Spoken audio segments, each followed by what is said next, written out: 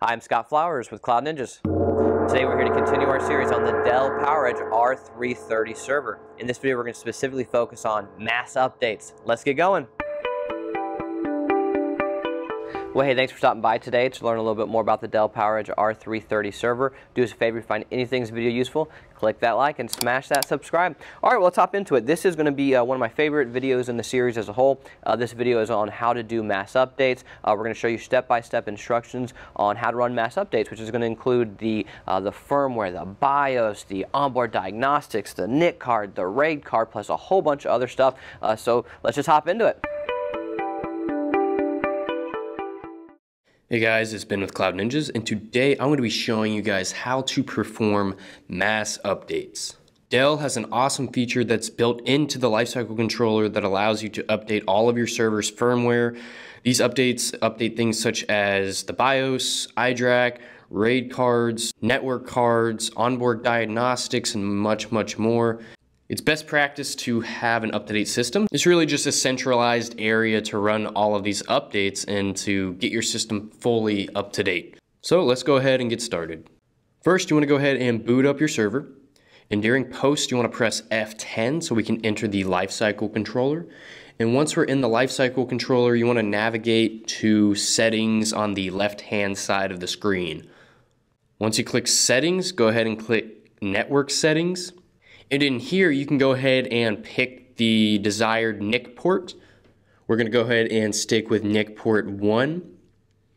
And then under the IPv4 network settings, we're going to go ahead and set a static IP address. If you don't know how to do this, we will have a video later on in the series that will show you how to set a static IP address, as well as set an IP address via DHCP.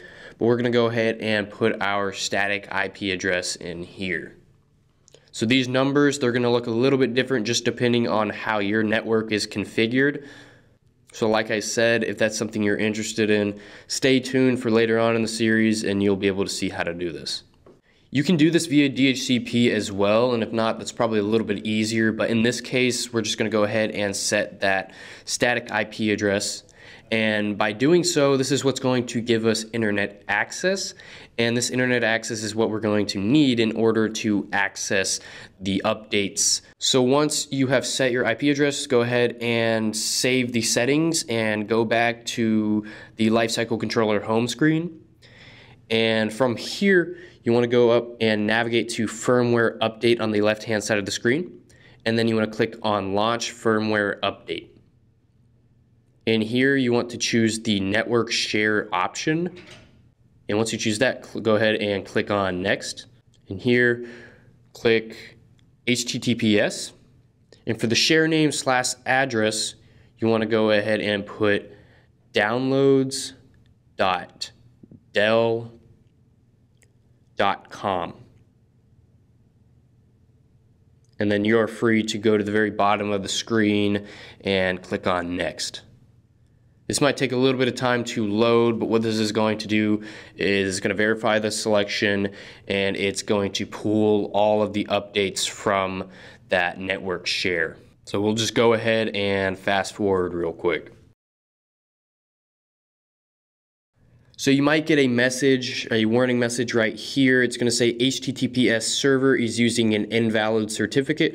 The security certificate presented by the server is expired or is not valid for the specified server name. Do you want to continue? No need to worry about this. It's just since we are using an older server that no longer really has continued support anymore, it's not going to have that up-to-date certificate. So we can just go ahead and click on yes. No need to worry about this. So once that is done loading, you will be faced with the firmware update screen, and this is the screen where you'll be able to select all of the updates you want. So if we scroll through here, you can see things like updates for diagnostics, OS drivers pack, BIOS. You can see stuff for our NIC, our RAID, the integrated Dell remote access controller, the iDRAC. Onboard Diagnostics. So there's a whole lot of stuff in here. And so once you've picked everything, you can just go ahead and click Apply. and it'll start downloading the update packages.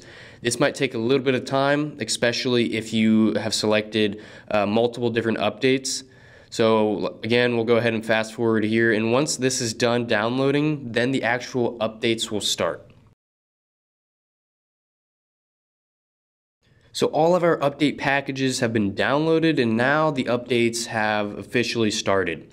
So this may take about an hour or so. It took us about an hour, but it could take longer than that. It could take multiple hours for that matter. But really from this point, it's just hands off. There's nothing you really need to do because all of those updates will just run its course. And that's how we do it. That's how we perform mass updates. Like I said, it's an awesome feature that Dell has. And if you wanted to, you could do these same updates from iDRAC. I just think it's a little bit easier to do it directly from Lifecycle controller. You just hook up that network share, you're able to pull down all of the updates you need, and it's very, very convenient. And like I said, it's just best practice to make sure that your system is as up to date as it possibly can be. If you guys had any questions, feel free to leave them down below in the comments.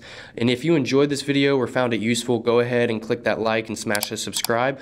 If you're interested in purchasing a custom built server, whether it's HP, Dell, Supermicro, go ahead and email us at sales@cloudninjas.com. That's sales@cloudninjas.com. Take care, guys.